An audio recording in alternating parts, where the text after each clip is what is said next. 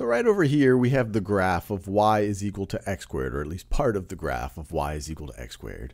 And the first thing I'd like to tackle is think about the average rate of change of y with respect to x over the interval from x equaling 1 to x equaling 3. So let me write that down. We want to know the average rate of change of y with respect to x over the interval from x going from 1 to 3. And it's a closed interval where x could be 1 and x could be equal to 3.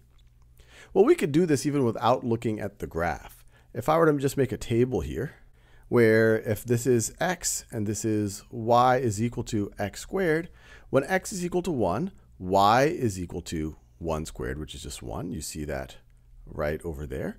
And when x is equal to 3, y is equal to 3 squared, which is equal to 9.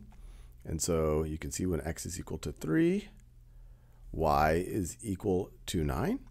And to figure out the average rate of change of y with respect to x, you say, okay, well, what's my change in x? Well, we could see very clearly that our change in x over this interval is equal to positive 2. Well, what's our change in y over the same interval? Our change in y is equal to, when x increased by 2 from 1 to 3, y increases by 8. So it's going to be a positive 8. So what is our average rate of change? Well, it's going to be our change in y over our change in x, which is equal to 8 over 2, which is equal to 4.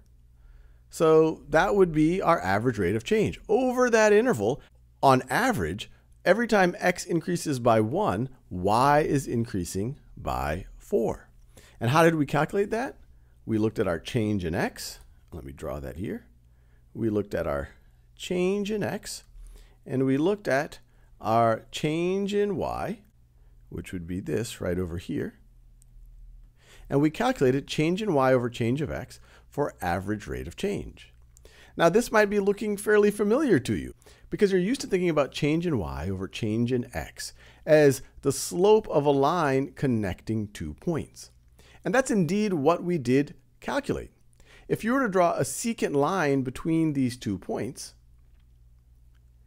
we essentially just calculated the slope of that secant line.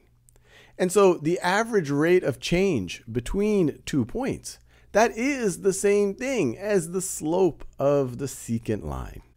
And by looking at the secant line in comparison to the curve over that interval, it hopefully gives you a visual intuition for what even average rate of change means.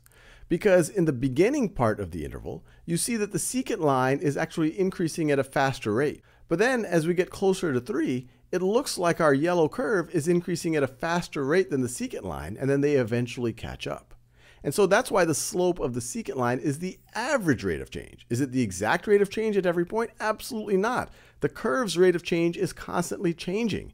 It's at a slower rate of change in the beginning part of this interval, and then it's actually increasing at a higher rate as we get closer and closer to 3. So over the interval, their change in y over the change in x is exactly the same. Now, one question you might be wondering is, why are you learning this in a calculus class?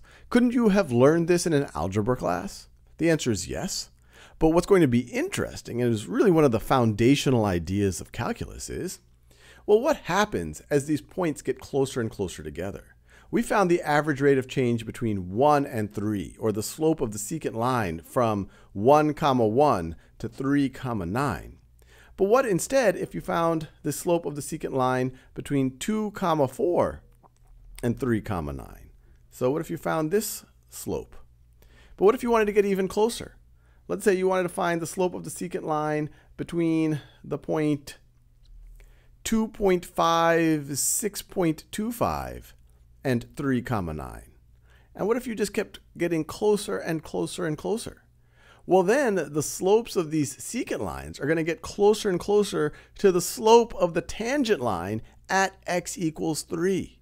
And if we can figure out the slope of the tangent line, well, then we're in business, because then we're not talking about average rate of change. We're going to be talking about instantaneous rate of change, which is one of the central ideas. That is the derivative, and we're going to get there soon. But it's really important to appreciate that average rate of change between 2 points is the same thing as the slope of the secant line.